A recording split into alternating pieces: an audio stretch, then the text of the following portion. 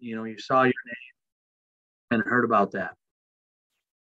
You know, first of all, excitement to just see my name at all.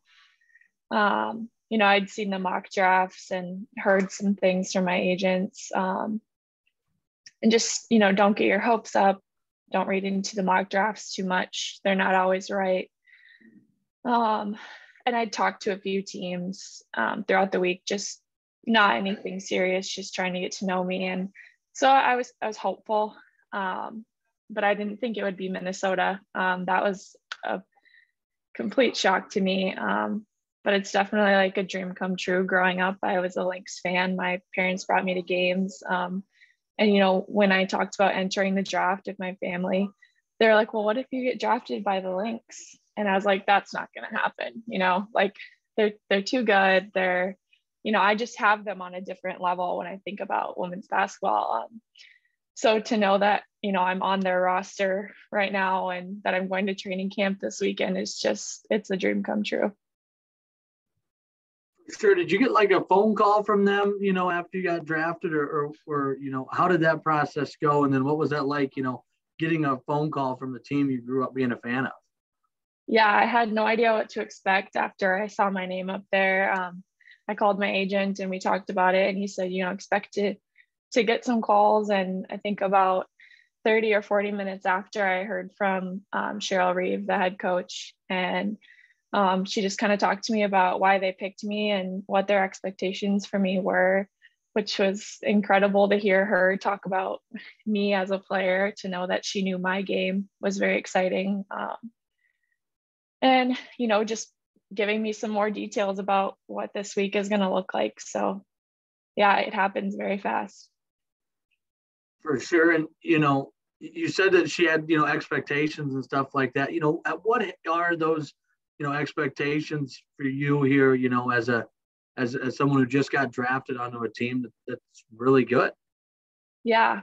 They have a history of winning and being extremely talented, especially in my position. So she said she just expects me to come in and play with confidence and, show them what I have in the time that they give me. It's very hard to make a roster, especially as a draftee. There's just not a lot of room on rosters or salary caps and that kind of thing. So I think to have realistic expectations about what I'm going into, but also to go in and give it my all because they're expecting that. Thanks, Anna. Mm-hmm. All right, I'm just going to go kind of down my screen here. Bailey, you want to go ahead? Oh, sure. And Hannah, what have the last 2 days kind of been like for you since you've been drafted? What has been, how many people have reached out to you? What kind of has the atmosphere been like for you over the last couple of days? Yeah, I keep saying this to my friends and my family. My life just keeps seeming to going up on this roller coaster. And I keep thinking I'm at the peak and, it just keeps going. It's been so fun and exciting to see how many people were, watching us during the Sweet 16 and supporting me through that. And now supporting me in the draft, and how many people were watching the draft just to see if Chloe or I got called. I think it's incredible. People from my childhood or from high school have been reaching out, and I think it's awesome how many people are hopping on the women's basketball train. Was there a sense of relief, so to speak, when you saw your name called, as if, okay, I made it. I was drafted in the WNBA. Yeah, it's a big thing to kind of put it out there that, I'm entering the draft, especially as a mid-major. You might not make it. And I think Chloe and I both knew what we were doing and how big of a deal it was to kind of publicly say, I'm entering the draft.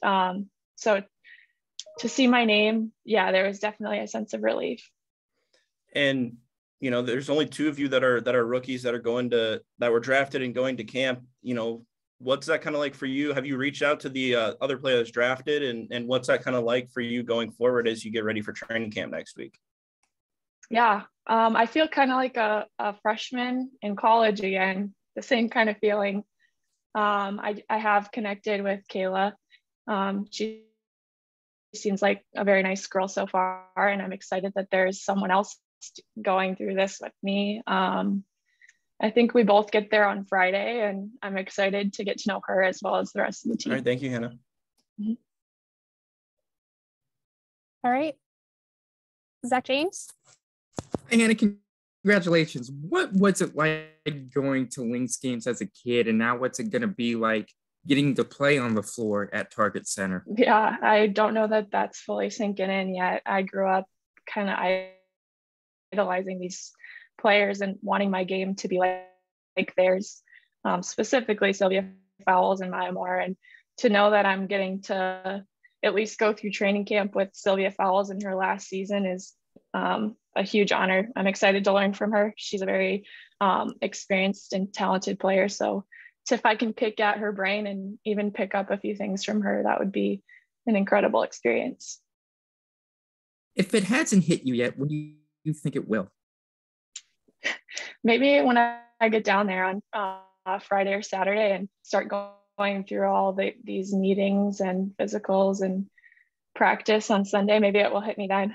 It still feels kind of like a dream. I saw that Coach P put up a picture of you at a practice, and I was part of her congratulating her. What was it like hearing from Coach P, even though she's gone, and just the work that she helps you put in to get to where you are? Yeah, I think Coach P did so much for me as a player and so much for the university that even though she is gone, I think we can all still just be so grateful. For me as an individual, she grew my game and then prepared me in other ways off the court that I don't even know if I've realized all of them yet, but definitely helped me mature into the player in person that I am today. So I'm extremely thankful to her. All right, good enough. Thanks, Hannah. Mm-hmm. All right, Zach Borg, if you want to go ahead. Hannah, I know you just mentioned it here a few minutes ago, and I remember last week too, but obviously making a roster is pretty difficult as a rookie in the WNBA. Have you and your agent already been kind of discussing some overseas options as well? What becomes the option if you don't make the roster? Yeah, overseas is definitely an option. It's something that we'll talk about a little more in depth as my process continues and when that step comes along. You know, it's similar to college basketball where you don't want to look too far in the future because things change every day. Just like we're trying to make a roster here, people overseas are trying to do the same thing. It's a very complex, the inner workings are very complex of the situation. So I'm leaving a lot of that and trusting in my agent for that. What do you think will be in your factor? Obviously, you've still got a lot to learn and develop, but what do you think bodes well for you in terms of hopefully being able to make the roster this year or somewhere down the line and be able to stay in the WNBA? Yeah, I think for my size, I'm somewhat versatile. They wouldn't see me playing a true center probably like South Dakota has in the past. You know, this year I got to showcase a little bit more of that mid-range or outside shooting and ability to still score at the rim against bigger players. And I think those skills offensively are going to help me a lot. And then I think defensively, my ability to guard in the ball screen will be a huge factor. Ball screens are kind of the core of the WNBA's offense. So my ability to guard in a ball screen will be huge. And I know you mentioned going to Lynx games. Had you ever played at Target Center? I mean, I know obviously you were at Rogers. I don't know what the state tournament history was, but have you ever played there? And is that something, if you haven't, that will be kind of another interesting thing for you? Yeah, unfortunately, Rogers never made it to the state tournament. So this will be my first experience in the Target Center as a player. Is that kind of a little going to be maybe even more surreal than anything that's happened? Just as much as you shoot for that as a high school player, and then, like you said, watching their games to be on, whether it's just for a practice or not, is that going to be kind of a surreal experience? Definitely. Yeah, I mean, there's been a lot of things in my life where I haven't been able to quite get there, you know, whether it was making a certain team or, you know, not playing at a student university or being at a mid-major. So I think that this is just another thing that signifies that, you know, hard work can change any situation that you're in. And I'm very proud of that. Thank you.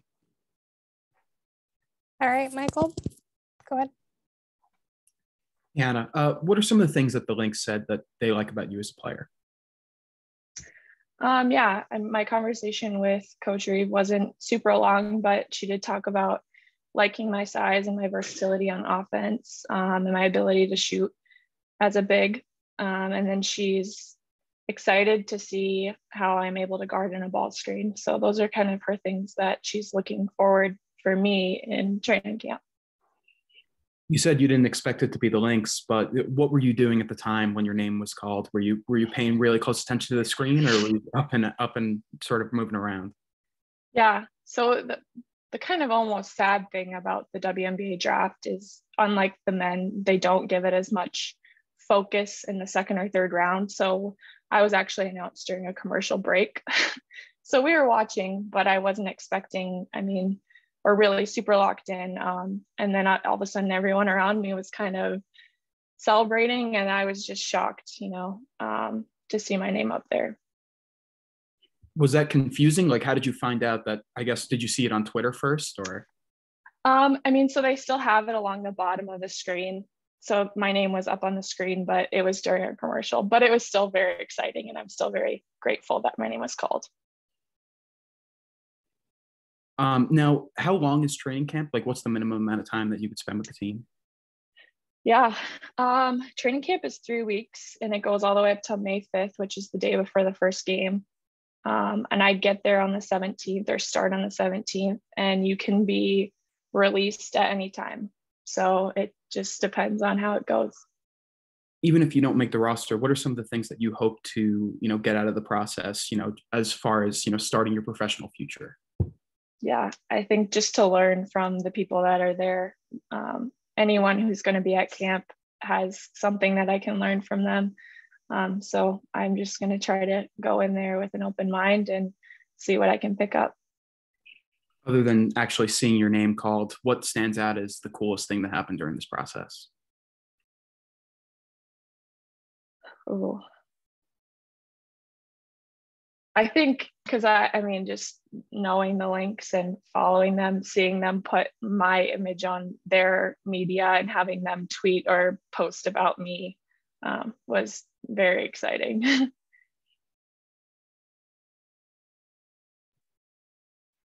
Is that it? Okay. Jackson, do you want to go ahead? Hi, I don't have any questions, but congrats, Hannah. Thank you. All right. And then I'm not sure, it was D. Harris there.